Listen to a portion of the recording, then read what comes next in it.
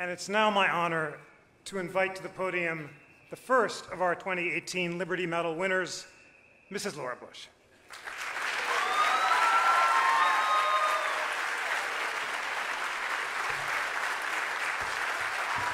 Thank you all. Thank you so much. Thanks, everyone.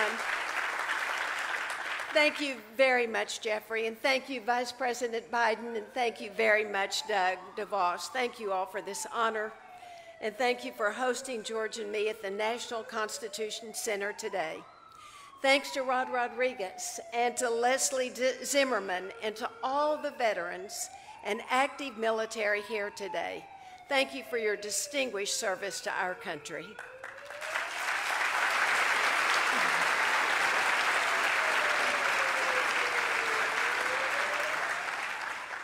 President Bush and I are retired now, so we want to spend our afterlife dedicated to the programs of the George W. Bush Institute, including and especially our Military Service Initiative. The Military Service Initiative honors the men and women who've served our country. We're working with them to develop the leadership skills and the tools they need to transition successfully to civilian life. Since 2011, President Bush has hosted veterans at the Warrior Open Golf Tournament in Dallas and the Warrior 100K bike ride at our ranch in Crawford. At these events, George and I are inspired by the strength and the determination of our veterans. While George is watching chips and putts or riding with the Warriors, I like to spend time with the spouses and caregivers who accompany their warriors to Texas. These are the ones who care for the family and manage the home while our servicemen and women are deployed. They help their kids with the homework. They oversee the family finances, and they pray that their husbands or wives in uniform return home safely. Master Sergeant Rocky Arena and his wife Marlene joined us at our ranch in 2017 for the Warrior 100 bike ride. When Marlene talked about Rocky's years of service in the Air Force, she said, "I say we served for 25 years.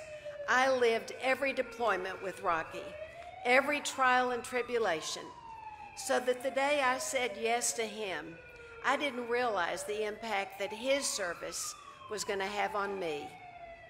This is the reason it's so important to make sure that while our servicemen and women receive the support they need when they come home, that we care for their spouses and families too. November is National Family Caregivers Month, so today, on Veterans Day, we must consider how we can help the caregivers now and in the future. There are over 4 million post-9/11 veterans and more than 1 million men and women who are caring for these post-9/11 veterans. And of course, all any caregiver wants is for his or her family to be in good physical and mental health. As veterans transition to civilian life, visible wounds, post-traumatic stress, and lack of stability may make veterans more susceptible to issues like depression and addiction. And of course, when one family member suffers, the entire family suffers, leading to an increase in the risk of behavioral issues and anxiety and depression in military children. Just as veterans need good health care when they return home, caregivers need access to quality care for themselves and for their children. 15% of military caregivers spend 40 hours a week caring for their veteran, and they often spend more hours caring for their children when child care is unavailable.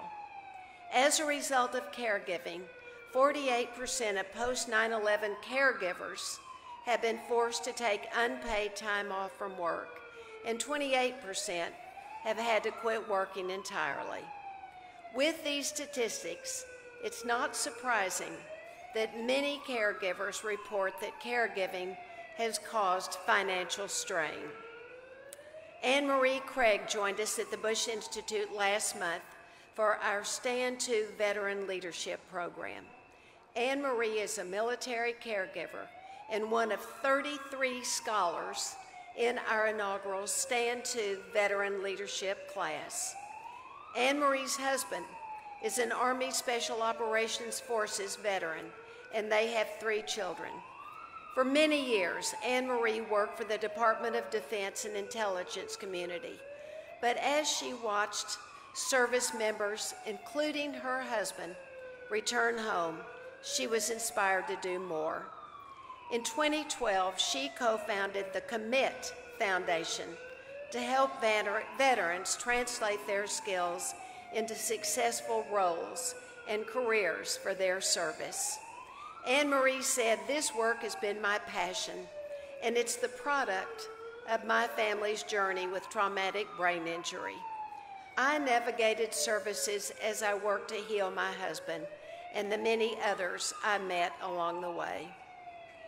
During a conversation about caregivers last month, she told the Stand To class, "There's a group of us that shows up instead of walking out, that builds rather than tears down, and that waters the plants and tends the garden." Our military spouses and caregivers do just that.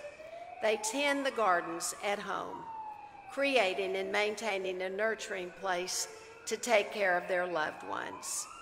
They have the same priorities as the rest of us, and they have them with more difficulties and obstacles.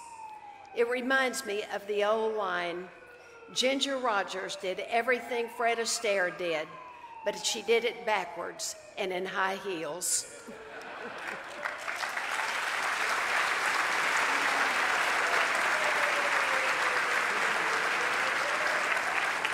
So to all of the government programs, corporate and nonprofit communities and individuals working to improve veteran transition, I ask that you consider how you can support the hidden heroes and the loved ones who also serve our country.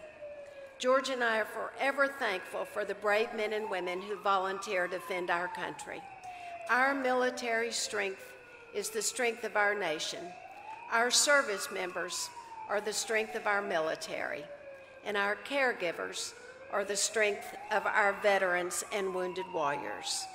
Their devotion to our men and women in uniform and their commitment to their marriage, their family, and to our country is an inspiration to us all.